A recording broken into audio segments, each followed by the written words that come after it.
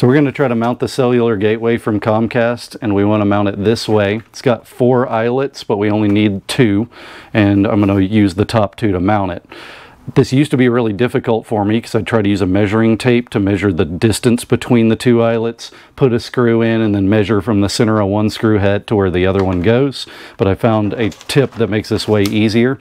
You just take a piece of paper and you line it up on one of the edges, and then you use a pencil and you just do a rubbing, and you can see the exact shape of the eyelet when you do the rubbing, just like when you were a little kid.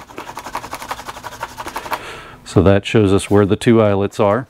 Then if you've got any space constraints, you can also mark the edge of your device so that you see it, so you know how far down you can go. Once you're done with that, you can fold it on that mark.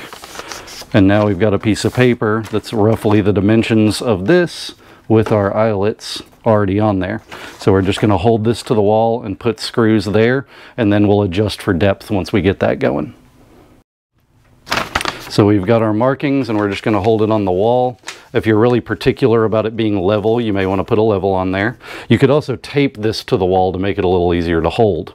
I'm going to go to the center of the top of the eyelet that we're going to use. You could just go to the center of the hole. As long as you're consistent, it's not a big deal.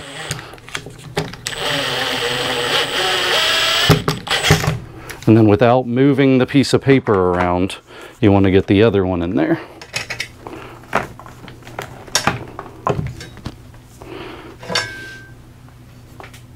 So again, we're going to go to the top center of that eyelet. And once you get it started, you can just take your paper off. As far as depth, you know, testing it is the best way to figure out depth.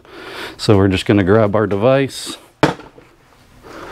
And this is curved, which is pretty unusual.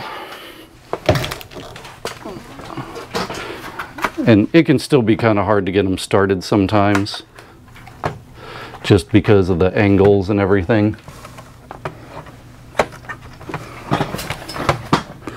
There's one, there's the other, and then push down, and it's on there nicely.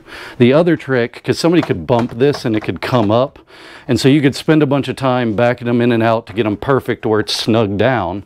But if you're really worried about it coming up, just take another screw of any kind and put it in on top. Oop.